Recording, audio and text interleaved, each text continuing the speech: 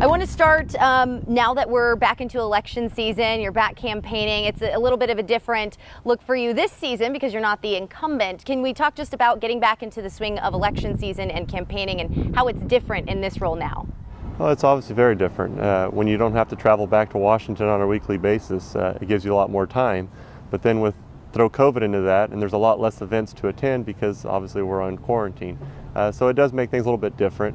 But it also makes it a little bit easier to balance things because doing Zoom or the majority of stuff being online, you can sit at home and Zoom with different folks across different platforms and relatively quickly instead of having an hour drive between each and every stop. Mm-hmm. Does it make it more difficult to connect with those constituents? You know, I think people have gotten used to the idea. They obviously don't like it, but I think they've gotten used to it because it's part of their daily lives. Kids are going to school through the same process. A lot of parents or folks are working through that same process, and so they've gotten used to it and they're able to adapt to it, but it's obviously not preferred. Tell us, why are you rerunning?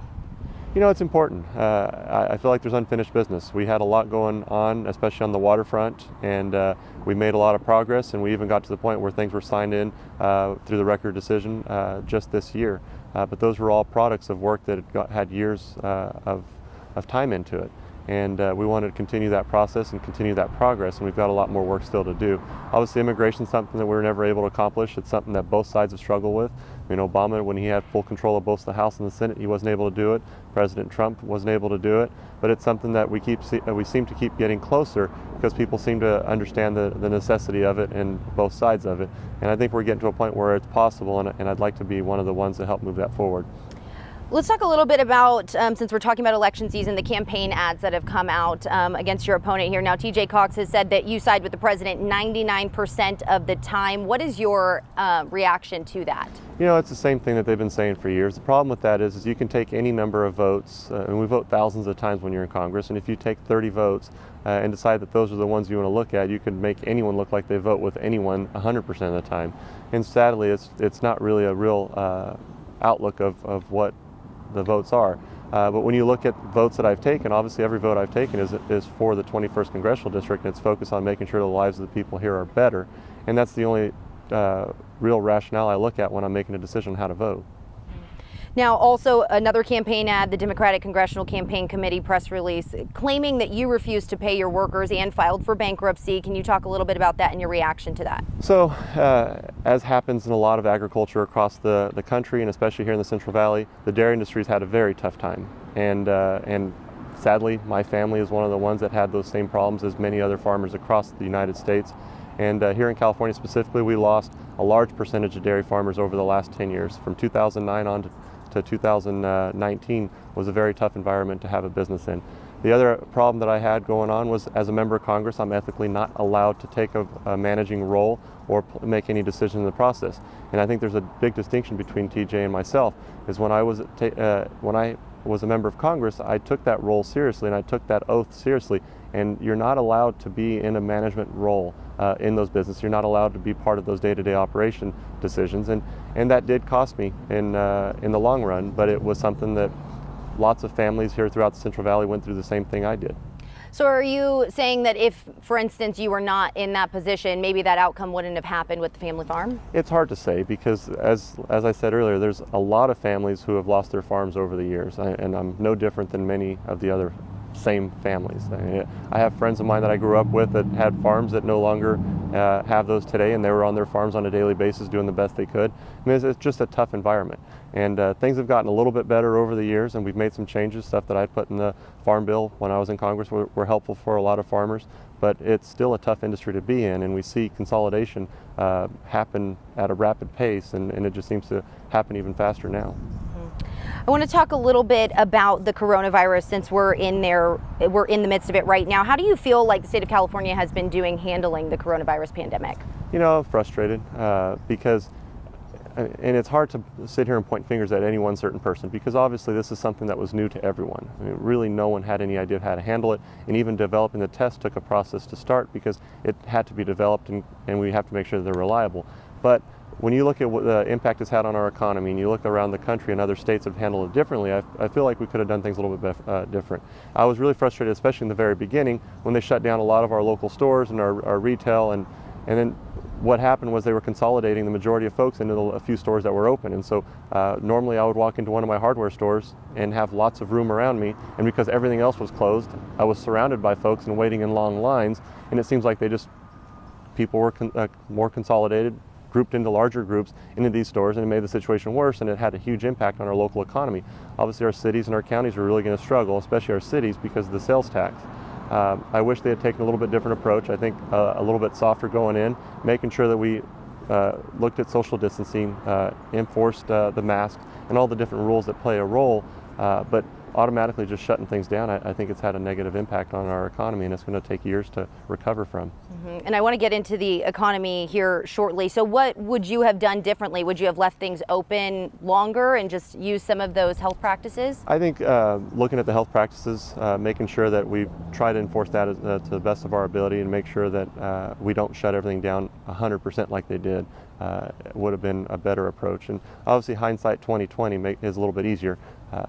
Something as new as COVID and as unknown as COVID and as transmittable as COVID, I think they had to do what they thought was right at the time, and looking back, I think we should have done things a little bit different. Now again, in Kern County, oil has especially been impacted because of the COVID-19 pandemic. Specifically, a recent study showed that the oil industry contributed $197 million to the county. Now, county officials are saying that the current budget forecasts are anticipating a 40% reduction in oil-related assessed valuation between January 2020 and January 2021. So what would be your role in to help those industries if elected again? Well, getting the economy open is going to play a role in getting the oil prices back to where they need to be, because if people are stuck at home without able to travel or without being able to go anywhere, that's going to have a direct impact on oil prices. We have to have people moving, traveling, and getting around, and that's going to have probably the largest impact.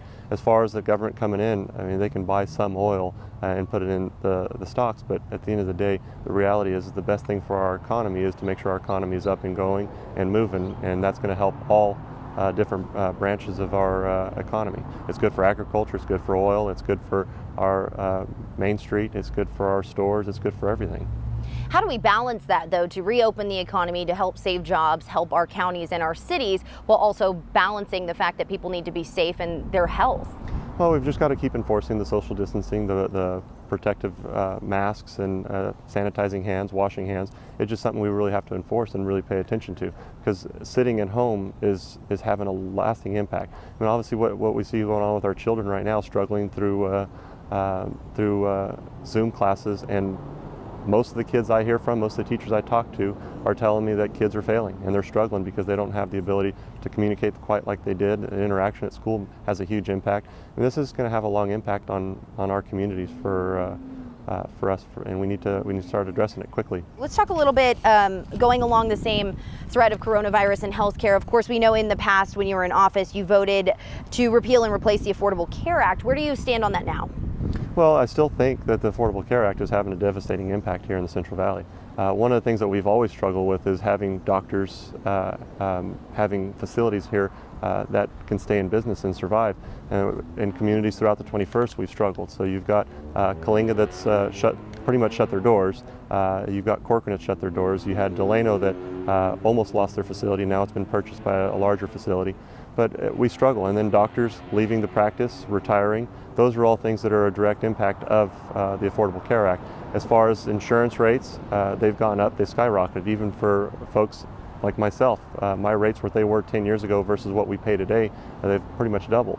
And so giving people the opportunity to have private insurance, or employers the ability to be able to afford the private insurance so that people can have choices, are something that has an impact on our doctors and our facilities, because if we're going to rely on only reimbursement rates from the federal government to try to attract doctors, specialists, and facilities into our communities, it's just not going to happen. And so we've got to find ways to diversify and expand our opportunities, expand the opportunity of people being able to have private insurance, change the way that we reimburse at the federal level so that we can get those doctors to continue to serve our communities. And what's going to happen if we continue down this path is doctors and facilities and investments are going to continue to flee areas like ours with high Medicaid populations and go into areas with higher private insurance. and we've got to reverse that trend. We've got to keep attracting dollars back into our community so that we can keep those investments here. How do you feel like the president has handled the coronavirus pandemic? I mean, just like I've struggled with the way the governor's handled it, and I've struggled with certain things the president is, the way he's handled it. But that's the problem that we've had with COVID. It's such a new thing to sit here and point fingers and say, oh, this guy screwed up. Obviously, looking back 20/20 hindsight, I'm sure he thinks that there's things he could have done different or should have done different, just as our governor would say the same thing.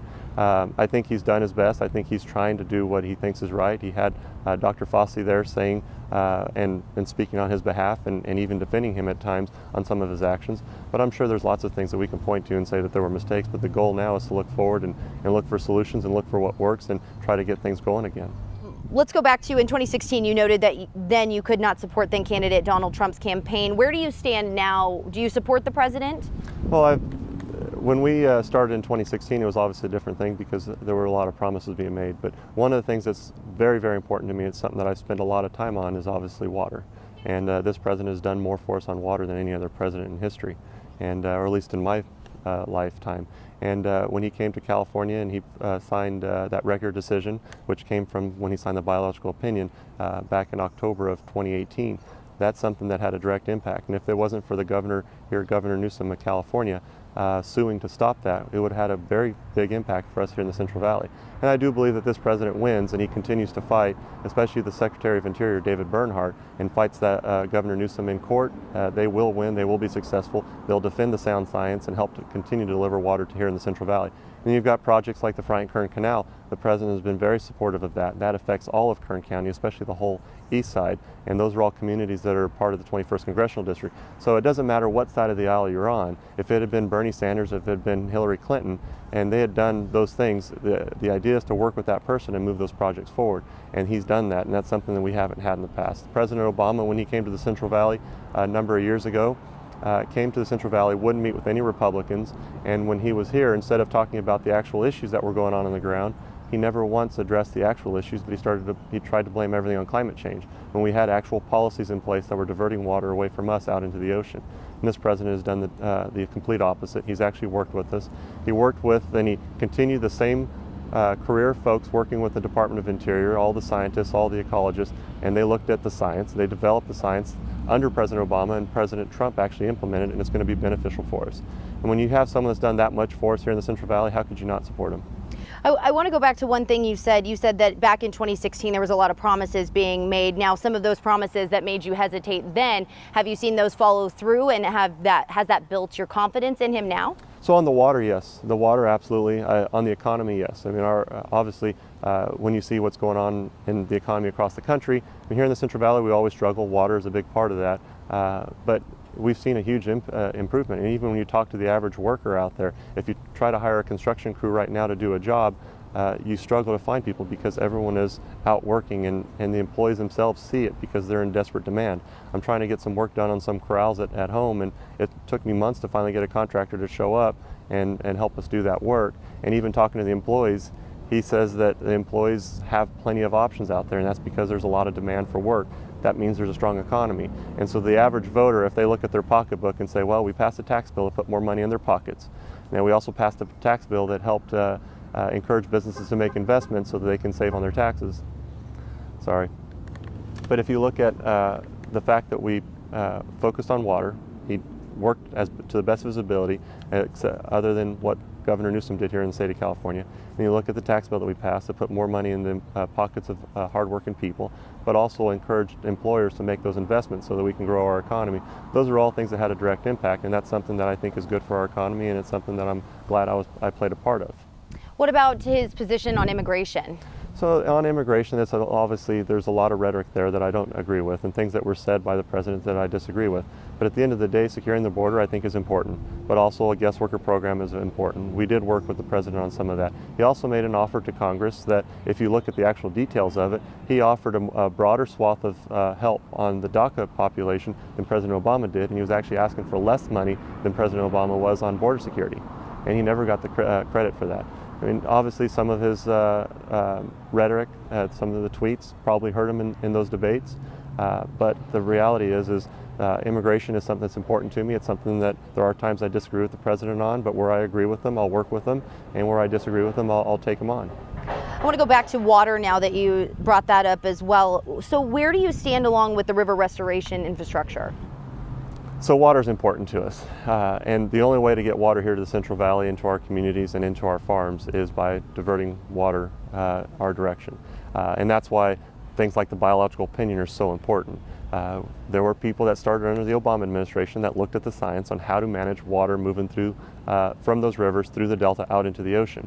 And sound science has proven that we can serve both needs. We can protect the fish, we can protect species, keep the delta clean, but also divert water here to Central Valley. And there's a lot of communities here that have 100% reliance on that water from the delta. And so do I want sound policy? Yes, that's what I fought for. Every time I've passed any piece of legislation, it was always bipartisan, and it was with the sole focus of making sure that we had water, but also making sure that species are protected. The language that I introduced in Congress and tried to pass through the Senate actually had language in there that helped take care of the invasive species. So you're trying to protect, the environmentalists and the fishing industry are trying to protect baby smelt and the salmonoids. Well, they've introduced largemouth bass into the delta for recreational purposes. It's not a native species. And what do? They eat the fish that they're trying to protect. And so one of the pieces of my legislation was to make sure that we lifted the take limit so we can catch the largemouth bass, get as many of them out there as possible, and allow the fish that we're trying to protect to survive.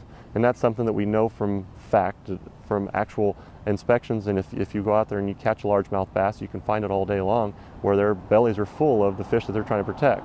And so to blame us in the Central Valley for diverting our water away for things that we know are really going on, and studies have shown it's anywhere from 60 to 90% of those fish are consumed by the bass, why don't we do something about it? And so that's why I put it in my bill. And we can do that. We can help the communities here by delivering water, and we can help our farmers here by delivering water and protect the delta smelt.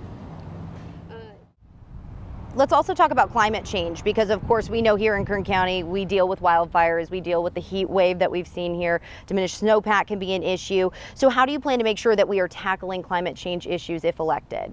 Well, I mean, we have to do our part to keep our air clean, and I do believe that human race does play a role, obviously the pollution, and we've gotten a lot better at that. And before these fires, our air quality was actually improving.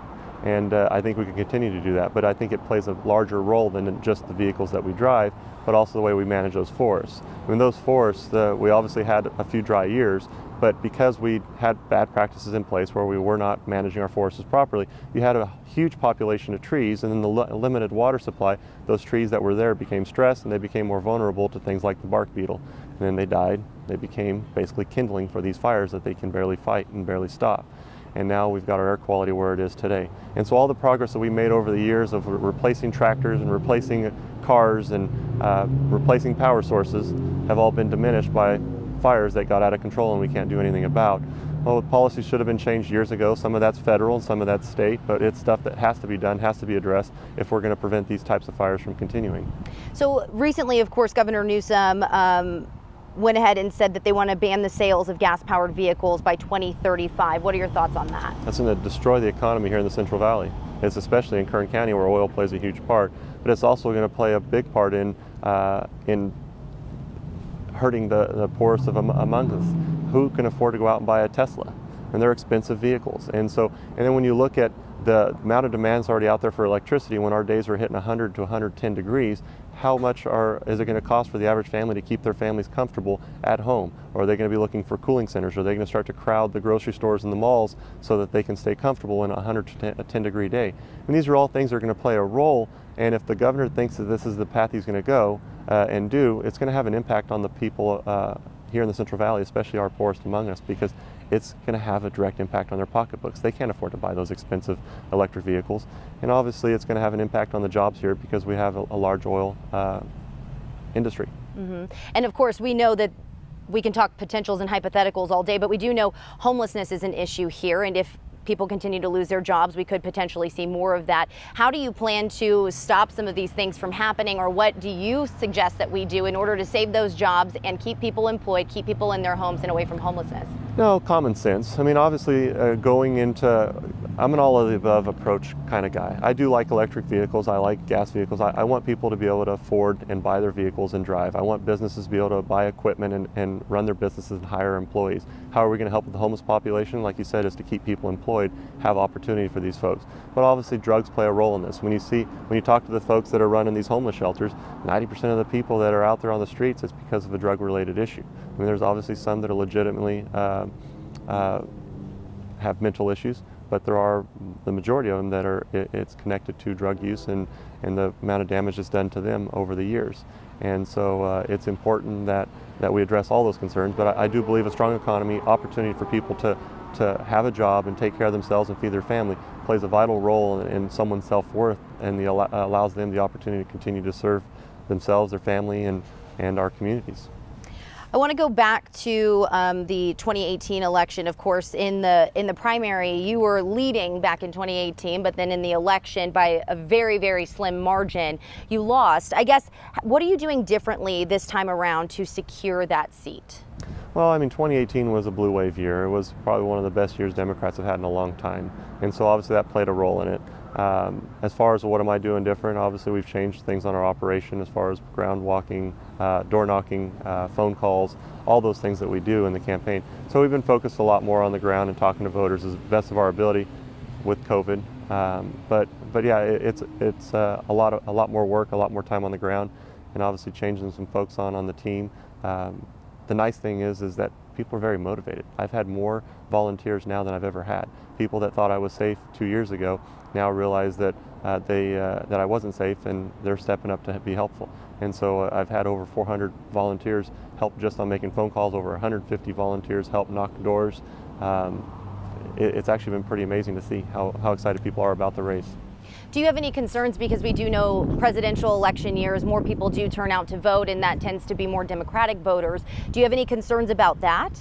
Well, a higher turnout for both sides is what usually happens in presidential, and what happens in a wave year after a president's first election, for the middle of a president's first term, is that one side, it's usually a one-sided wave. And so President Obama struggled obviously in 2010, and President Trump went through the same thing in 2018. It's really no different.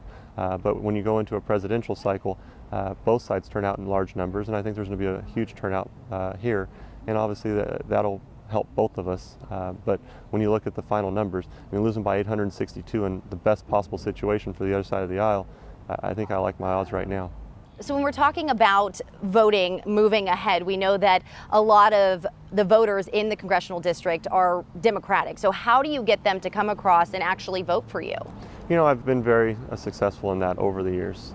From my first run in 2012 till this past race, even when you look at how President Trump performed in the district, he lost the district by 14 and I had won it by 15. And you go into a blue wave year, the best year that they've had in a long time on the other side, and we still came within 862 votes. It wasn't even 1 point, a whole percentage point race. So I like my odds. I like the way things are looking, and especially with the amount of motivated support we've got out there, I'm really excited about the numbers. If elected, what would you like to accomplish?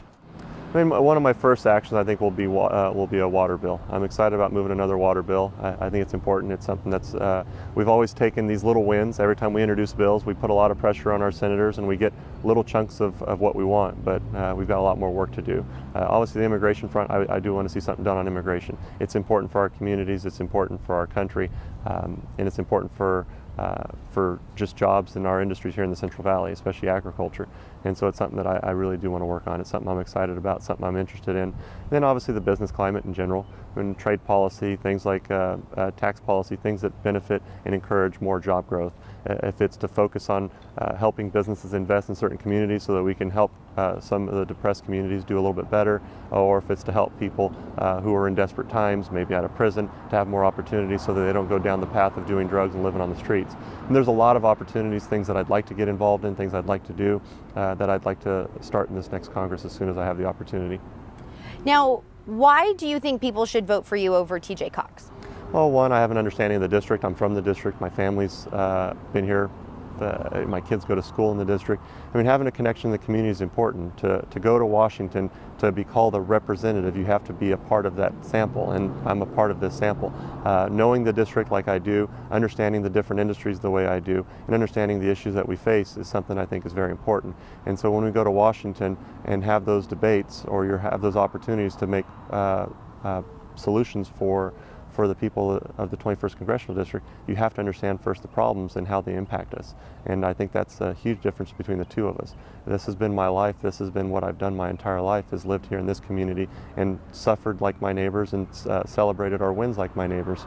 And I want to have that opportunity to help solve some of the problems that we face here in the Central Valley and take that voice to Washington and bring back some more solutions. Now, the president has raised doubts about the integrity of this year's election given the pandemic. Do you share any of those same doubts? I mean, there's always issues with the voting system, and we saw some of those in 2018. To say it's widespread, I think, is a stretch, but it is something that we have to be conscious of, and we know that there are a lot of ballots going on. I have lots of friends of mine that received 2 and 3 ballots. People posted on Facebook even the last few days where they received 2 ballots for them and their spouse, and 3 people that hadn't lived at that house for 3 years or 30 years. And it's something that is concerning, but I think our elections offices here, especially in the 4 counties that I touch, are good folks, and I think they do their very best to hold honest and fair elections, and we're going to keep our eyes open and do our best to make sure that it is as such. Now, win or lose, will you accept the results of the race? Yes. I've been on both sides of this through my career, and so I've been able to accept both sides. We like to make sure that everything is fair and honest. Any final thoughts that you'd like to share if people didn't tune into the whole thing? What would you hope they take away from this? I think it's important for people to know that my background, my whole livelihood is dependent on everything here in the Central Valley. It's agriculture, it's oil, it's the industries that make us who we are. And having a person in Washington that understands that has a young family here, that goes to public school, that is part of the community, is very important when you decide who you want to send to Washington. You want to have someone that has a life like you, or lives like you, or understands your problems, so that when you're struggling, you know that your voice in Washington is fighting for you. And that's my goal in Washington, is to fight for everyone in the 21st Congressional District.